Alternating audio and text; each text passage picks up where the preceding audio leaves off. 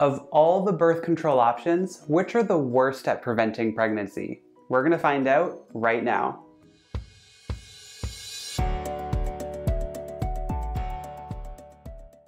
Hey everyone, my name is Dr. Graham Dersnah. When it comes to talking about how good a birth control option is at preventing pregnancy, there are two important definitions to know, which are typical use and perfect use. Typical use is how good the option is for the average person. They may forget to use it, or they use it incorrectly, or it breaks, and these problems make it less effective.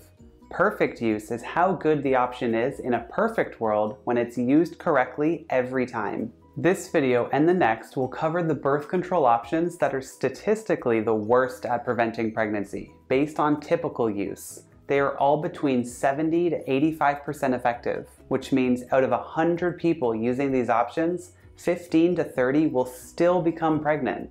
In a perfect world though, these options can be over 90% effective. And remember, like the first video mentioned, there are other characteristics of birth control that might make one of these options more appealing than the more effective options. While you're watching, make sure to like, subscribe, and comment.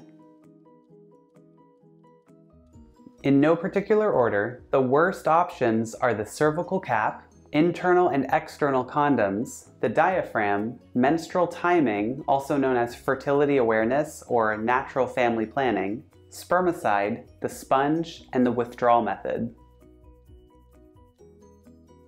Now let's learn about the other characteristics that might impact your decision. Some, like cost or your friend's experience, won't be covered because they'll vary. The cervical cap acts as a physical barrier. It is a silicone cup that covers the cervix to block semen from entering the uterus. It must be inserted into the vagina properly every time before you have sex. It's easy to use once you learn, and it's not invasive.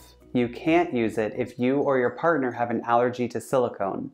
It does not contain hormone and has no side effects. You have full control whether you use it or not, and it's 100% reversible because you remove it after intercourse. But it's not the most private because others may see it when you aren't using it, and your partner might be able to feel it while you're having sex. The external condom is a sheath that is placed over the penis and it holds the semen during ejaculation. It is easy to use once you or your partner learn to put it on, and it is not invasive. You cannot use them if you or your partner have an allergy to latex, but there are latex-free versions. It does not contain hormone and has no negative side effects. It is, however, one of the few options that protect you from sexually transmitted infections. You and your partner have full control, but you have to remember to use it every time. It is reversible, but there is no privacy since you have to pause a couple of seconds to put it on. The internal condom is quite similar to the external condom, but rather than going onto the penis, it is a sheath placed into the vagina that acts as a protective lining and contains the semen during ejaculation. It's easy to use once you or your partner learn to insert it. It is not invasive, and they are not made of latex, so they're safe for people with allergies.